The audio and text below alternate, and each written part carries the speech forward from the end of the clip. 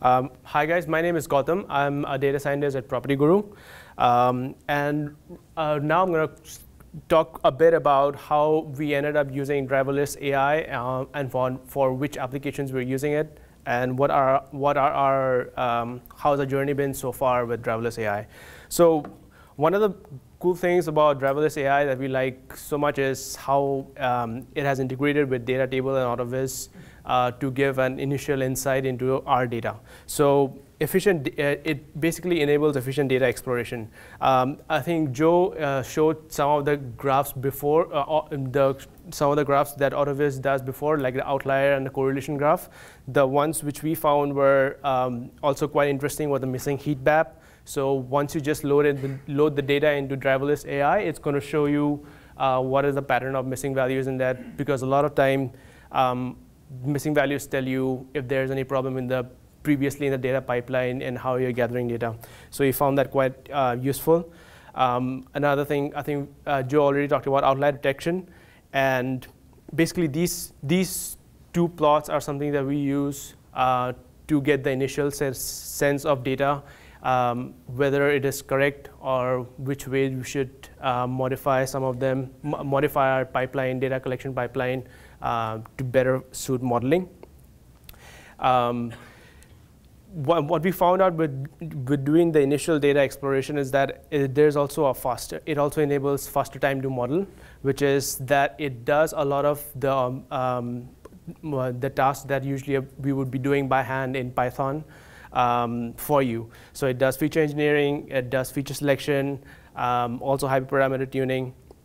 So like the cyclic process of data science, where we are constantly evaluating features and adding more features and iterating through different models, we found that driverless AI fastened that process quite a bit. So like you can see in some of the example, I think Joe already shared one example, but you can see that it is quite easy to put the data into driverless AI and get quite a bit of lift from the baseline models without us doing anything. And it also it gives a full report of what it actually did throughout the process. So because this process is so iterative, what we are seeing is that it is very easy for our new joinees as well as different cross-functional teams to get started with ML very quickly. So because it is all done through software and all the practices on the feature engineering done here are validated by renowned data scientists, we have like a lot of checkpoints are there. Like if someone tries to put data set which is very small and not really representative at all, it'll try to not build a model at all. So things like this allow us to share this software with cross-functional teams like marketing team or a finance team, and they can plug in their data into driverless AI. They have been doing that, and we have been seeing them interacting with their data much more easily with driverless AI. These are not the favorite feature of driverless AI yet. The favorite is the deployment. So recently they released this new deployments on serverless, which is really amazing because it deploys that Mojo pipeline which Joe described earlier into a serverless endpoint at AWS Lambda, which means that we ended up, while we were evaluating models, what we usually do is deploy a model into production and evaluate on live data and see how the model is performing on live data before we actually roll it out. But with this, what we were saying that we are deploying multiple versions of different of the same project but different experiments, because AWS is priced by invocations. So we found that this to be quite a cost-effective and a easy way to deploy and test out our models on live data. That's pretty much all we had for now. Thank you so much for listening. Yep.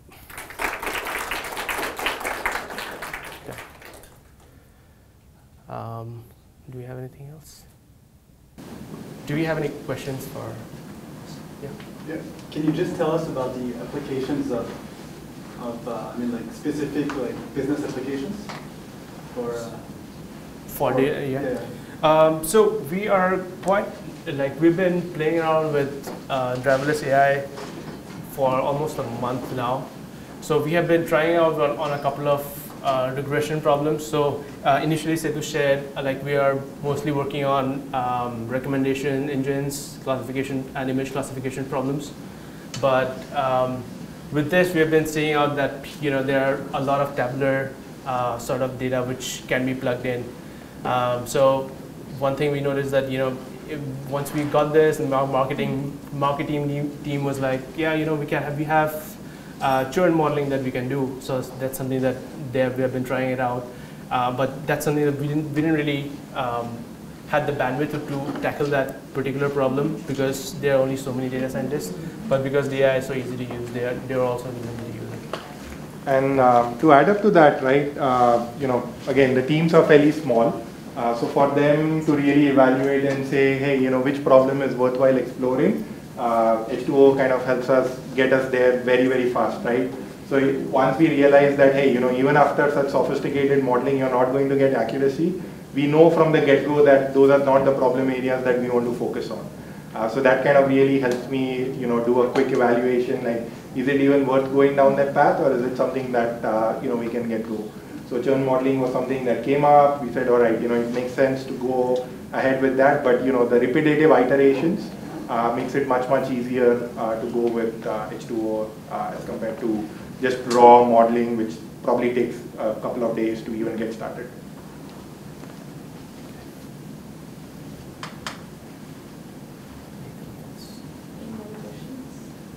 So a question about your Guru lens.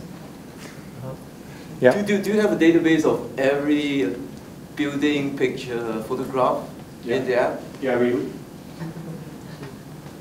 We have been in the property, like we own the 100% of the market, right? So we have the baseline of all the buildings. So building up these models is not a harder task. It's how to run them on the mobile, which makes it harder. So literally, the app has got a photograph of every single building. It's a deep learning model, so yeah, it's a smaller version of that. Yeah. Are you taking the coordinates? Yes, we do. Of course, we need, right? Otherwise, very difficult to do. I don't quite get.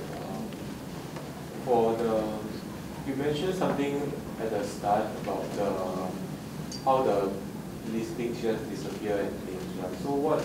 Listings, what? The listings, once they are sold and things, yeah, they just disappear, right? So what is the tying relevance to the AI function? The recommendation piece is part of that portfolio, right? So when the property comes, right, it's not like, from the get-go, it has got thousands of views and people really love it, right? So all the listings that go online on a website start with 0 views.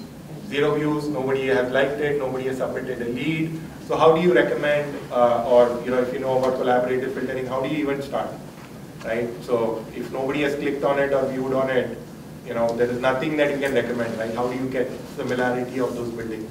So that makes it a harder problem as compared to something that you would find in an e-commerce website. Okay. Does that answer your question? Yes. Anything else?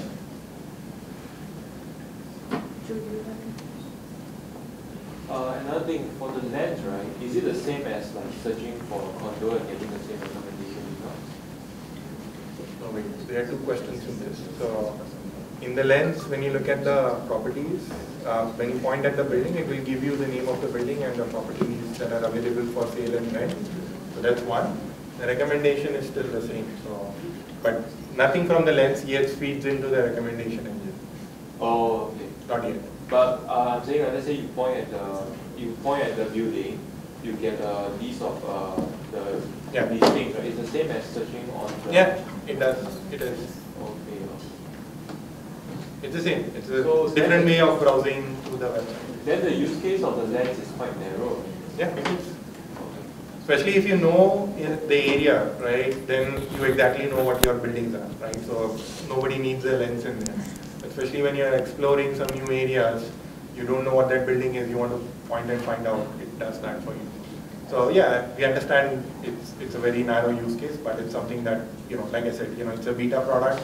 You want to see how well that works out, and in that sense, we end up developing a lot of capabilities in-house to do all these things within our team.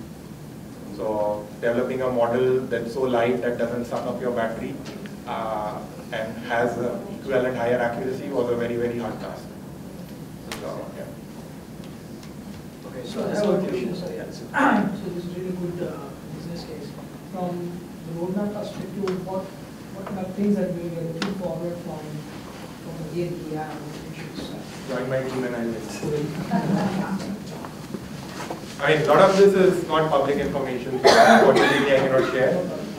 But yeah, there's a lot of stuff happening on your basic machine learning stuff, simple statistics that gets used all the way up to you saw the application in your data. I feel that still this is more on the analyzing the data, and a lot of corporate regulation kind of stuff can be done because now you're working on all the data. So that's the reason. No, we have a few products, but again, they are not public information, so I won't discuss that. All right. I just want to add 3 things. First of all, I want to thank you for finding this space. So this is for him. So without him, we don't have to visit today. We're hiring data scientists in Singapore. So please send it if you are interested in a position. So data scientists in Singapore. And the first is about the price. If you want to have questions about the pricing of Driverless AI, again, send it to the guy. So don't totally thank you for coming again. So hope to see you next time. And there's a 21-day free trial on our website. So if anybody wants to try the product, you can go on to H2O.ai and download the product. You can do it. It's a 21-day free trial. So you can run your data sets on it, test it, and see how it works for you. So that's one. Thank you. So, Thank you guys.